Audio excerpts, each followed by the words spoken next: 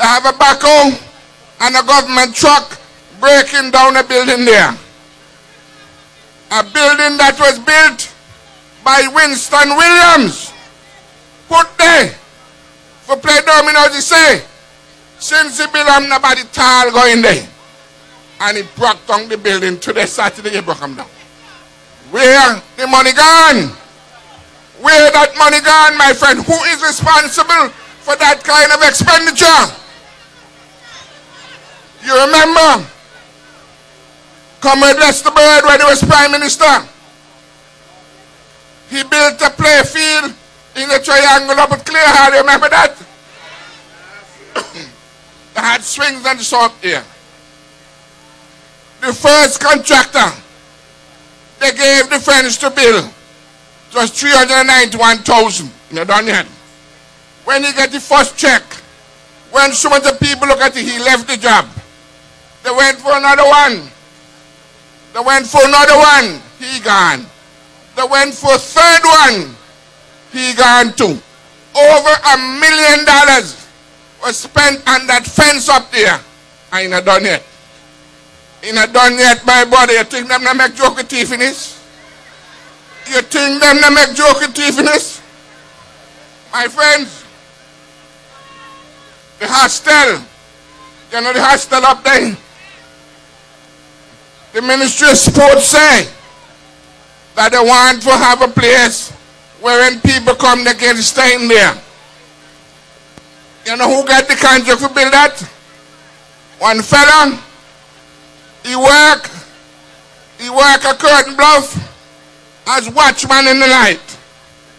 And he drive and bus in the day.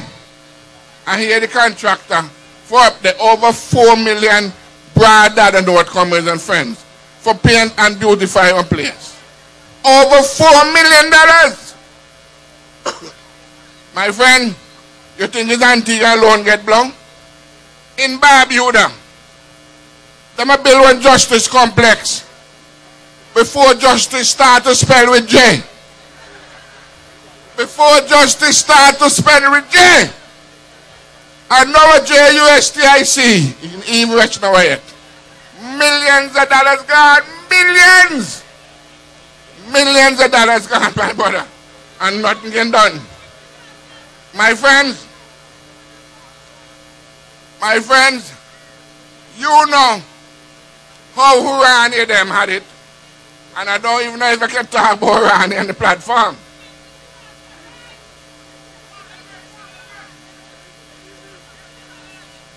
My friends, just the other day, them been bodyguard.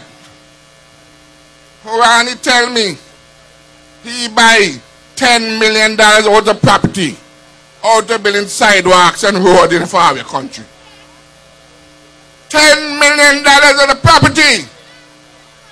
He buy over the road over there where the old carnival used to be. He buy 18 carat. He say he buys a house of blue water. And my friends, he's bringing in chairs and desks because government is supposed to rent upstairs. I place a Cornwall building. He buy 50,000 t-shirts for the you people over the launch the other night. 50,000. Somebody say he labor 10,000. Somebody say he labor. I take 10,000. Oh. So all of a sudden, all of them rich. All of them rich. Them rotten rich. When you look in the newspaper every day, they are foreclosing on poor people's property. When you go to the supermarket, you buy where you normally buy. When you go to the shelf, you left half day. Some man I know, in 2004, they used to have 3 and 4 women. They used to have 4 and 5 car and 10 red car. Right now, all them can deal with a pure home food. They can't eat no way. Money in the bank almost gone, my brother. Who rich? You look at all who rich. Clavis Joseph rich. Everett Christian rich. Ted Isaac rich. All of them rich. That is why they can't talk nothing. They lock up a boy in Trinidad. They arrested him in Trinidad for thief America tax money. My friends, let me tell you, pretty soon from now, that butter is going to hit the fan. You know, the boy was hired at the airport as Deputy Chief of Security. It is alleged that he had large savings in Abbey Bank.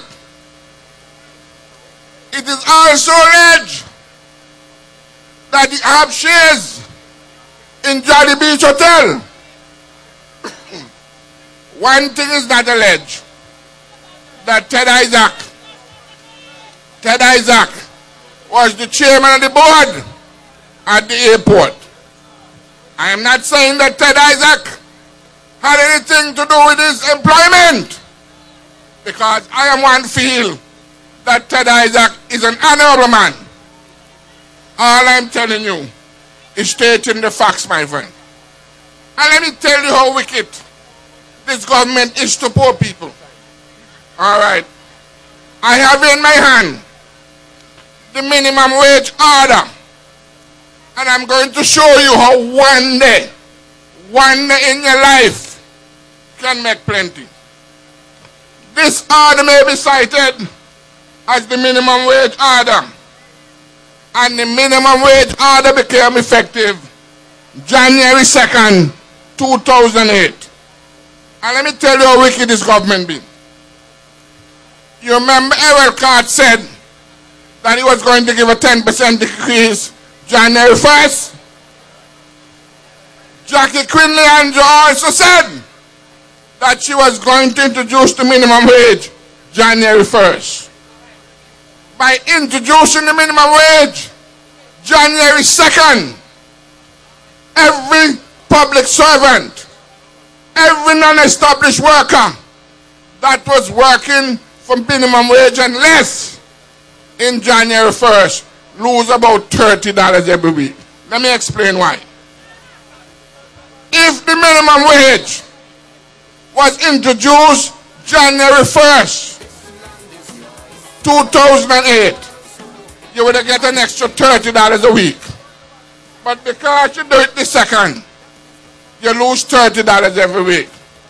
Finally, let me tell you, before time, when you hear a man commit suicide, that is big news. Big news.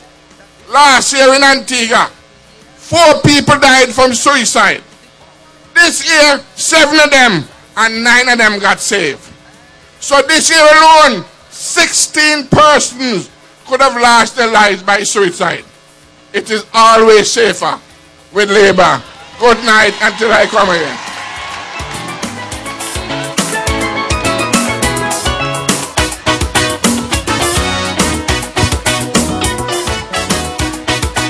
The voice of the oppressed and downtrodden.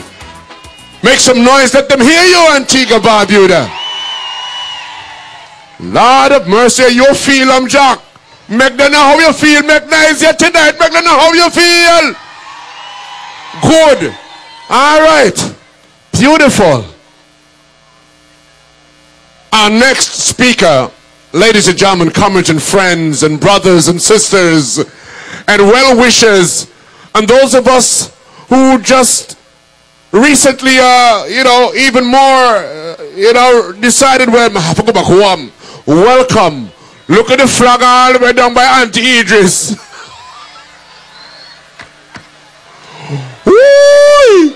Me see what Auntie got flag all the way down by Auntie Nice Dress. She comes from the neighborhood. Please. And I go back and tell you what I say, Jack. And I go back, I'm no agents here. I mean, some of them over there peep the card, and who now they peep the card, and some of them also in your record.